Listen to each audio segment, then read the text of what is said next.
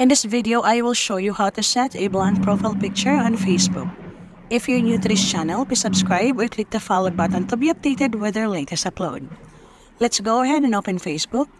Basically, I'm using my PC right now, but you can actually do this using your mobile phone.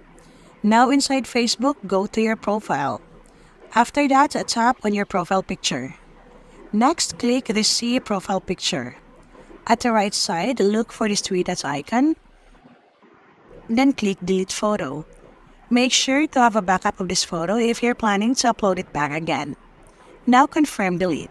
And that's it. You have now a blank profile picture on Facebook. If you don't want this process or you wanted to keep your profile photo, you could download an empty profile picture from Google. After you download, you can now upload it as your profile picture on Facebook. I hope this video helps. For more how-to tutorials, please subscribe or click other videos to keep on watching.